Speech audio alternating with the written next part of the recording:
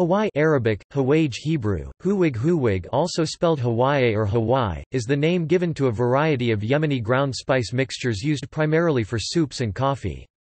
Hawaij is used extensively by Yemenite Jews in Israel, and its use has spread more widely into Israeli cuisine as a result. The basic mixture for soup is also used in stews, curry-style dishes, rice and vegetable dishes, and even as a barbecue rub.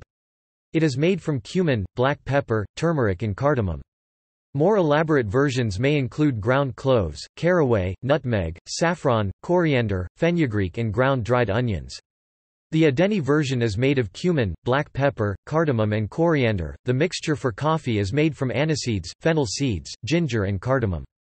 Although it is primarily used in brewing coffee, it is also used in desserts, cakes and slow-cooked meat dishes.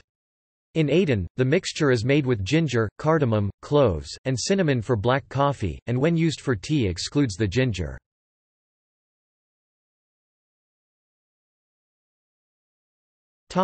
See also: List of herbs and spices, seasoning.